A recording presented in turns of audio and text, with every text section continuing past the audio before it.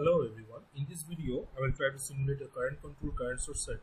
So basically I will solve this circuit in PSpice.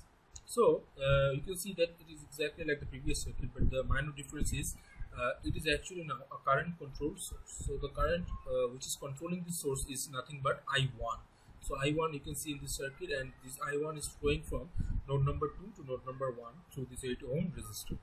So if you see the theoretical calculation, so you can see that V1 is at 10 volts and I1 is V2 minus 10 divided by 8, which is actually by not voltage, V2 minus 10 by 8, and 8 is the resistor.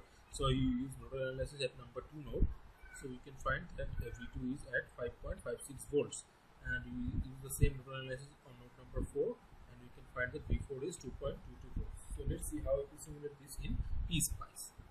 So I've already drawn the circuit for you.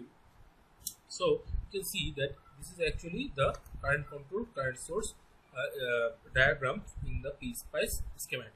So you can write here F and you will get this. So at first you should double click on this and change the gain to 0.5 as given in the original circuit. So this is actually a current source, and you can see from the circuit that the current source's current is flowing from number 3 to number 2 node. So we draw it like this. So you can see the number 3 node is entering the current and number 2 is the inter node in the current source, and the current is controlled from the current source from this current, the current through R1, which is flowing from number 2 to number 1. So you can see that it is actually flowing from number 2 and it is actually going through this node. So this is R1. You should be very careful while giving this connection, because this is really tricky. If you don't do this correctly, then you will get short circuit or you will get open circuit errors in the circuit. So if we now simulate the circuit, you can see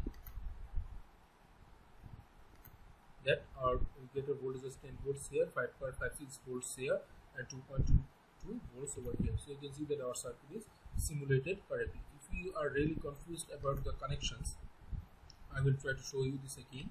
So let me just delete this.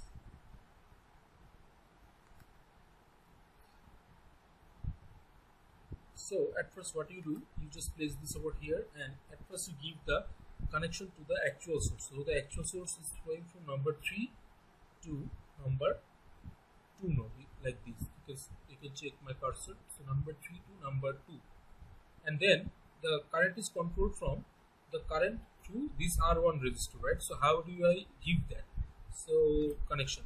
So I can first give that connection. So it is flowing from this node, so you can see that this node, and it is entering this node.